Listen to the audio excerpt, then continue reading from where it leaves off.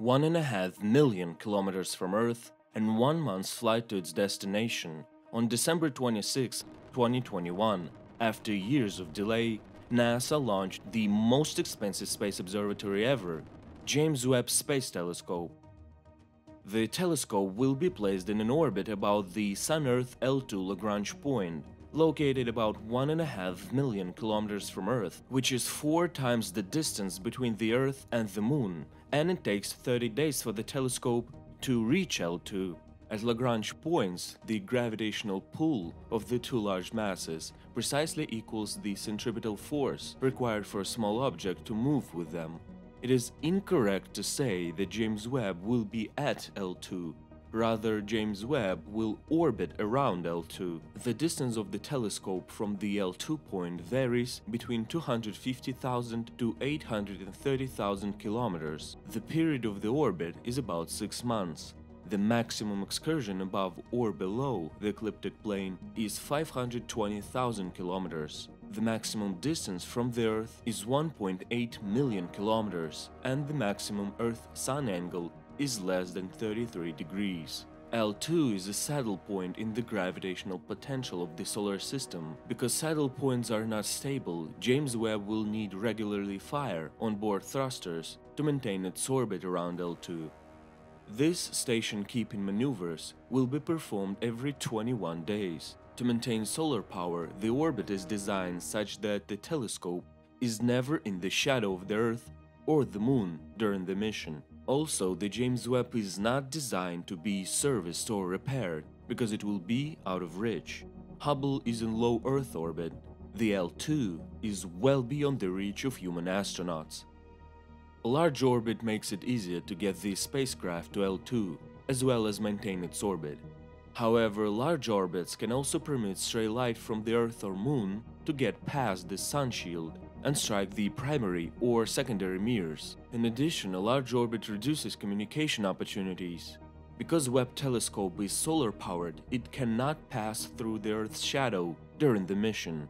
Orbits are selected that avoid shadow crossing by selecting the launch time for a given launch date.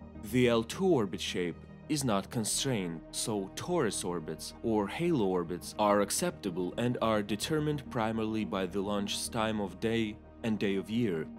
The freedom in L2 orbit design allows for multiple launch opportunities for most months and minimizes the velocity needed to get to orbit. A trajectory can be fashioned so that the telescope falls into orbit about L2 rather than having to forcibly inject itself into a set orbit using its propulsion subsystem. This saves propellant and makes for simpler orbit maintenance. The L2 orbit has an orbit period of 6 months. While orbits about the L2 point are inherently unstable, the orbit size is large and the orbital velocity is low, about 1 km per second, so the orbit decays slowly. However, James Webb's large sun shield, roughly the size of a tennis court, is subject to significant solar radiation, which results in both a force and a torque. The direction of solar force varies as the observatory's attitude changes from observation to observation. The solar torque is balanced by reaction wheels, but periodically the accumulated momentum is dumped by firing thrusters. Because James Webb operations are event-driven, the observatory attitude profile and momentum dumping cannot be accurately predicted months in advance. These two perturbations increase the acceleration of James Webb from its orbit about L2 and necessitates more frequent orbit maintenance, station-keeping maneuvers than other Lagrange orbit missions, which are typically 3 to 4 times per year. Accurate orbit determination will require daily tracking measurements over a period of 19 days, so station-keeping will be performed every 21 days. Orbit perturbations along the Sun-L2 axis have the greatest impact on orbit stability. Thrusters are mounted on the spacecraft bus, located on the side of the sun shield facing the Sun. Those used for orbit correction and oriented as far away from the sun shield as possible. The sun shield can support a large sun pitch angle for orbit correction, than that allowed for science operations. A sun pitch angle is the angle between the pointing direction and the satellite sun line.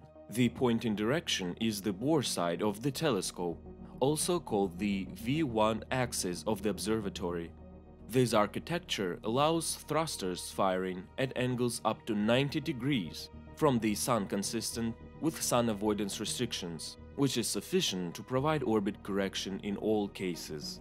The orbit will be biased to compensate for mean outward forces associated with gravitation of the planets and radiation pressure on the sun shield. During science observations, the observatory will be pointed at a target in an orientation at which the sun shield center of pressure is not aligned with the observatory center of mass. As solar photons hit the large sun shield, they place a torque on the observatory as a whole. The attitude control subsystem, ACS, counteracts this torque by appropriately changing the spin rate on the reaction wheels, with the consequence that angular momentum accumulates in the reaction wheels. Momentum accumulation depends on the solar pitch angle, the roll orientation of the telescope, and the visit duration at a particular point in position. The angular momentum, spin rate, of the reaction wheels must be managed to be kept within operational limits. Thank you for watching, make sure to subscribe, and don't forget to check our other videos about Webb telescope, including its full deployment sequence.